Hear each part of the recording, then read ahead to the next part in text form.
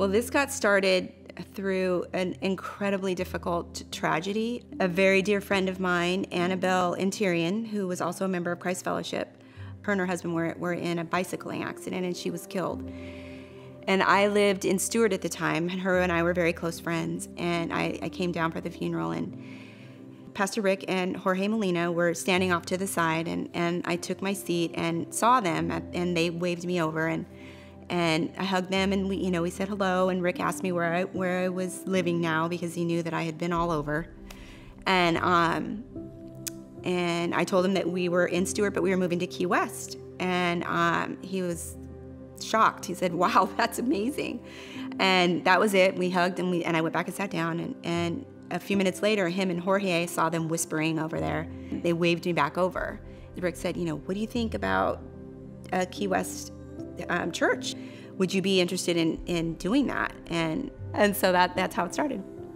So we connected with Cindy and Daryl Mashad, and a lot of people that were really hungry and wanting a church that was doctrinally sound. And so we met then, and it kind of grew from there. We met at another restaurant, and then we ended up meeting at Daryl and Cindy's house.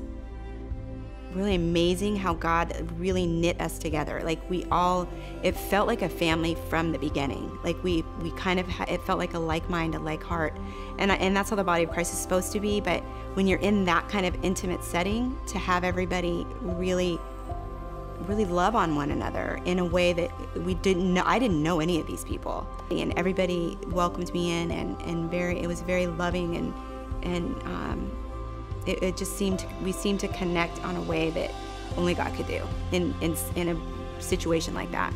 God is really doing something amazing here in Key West. There isn't a lot of biblically based churches. And I do see that a lot of people in this community here in Key West really want a church that is speaking the truth and only the truth, and without any apology.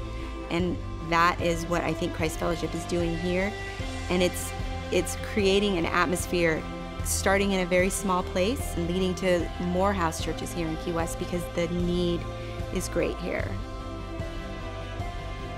God doesn't need us to do anything, but He allows us to be a part of what He's doing.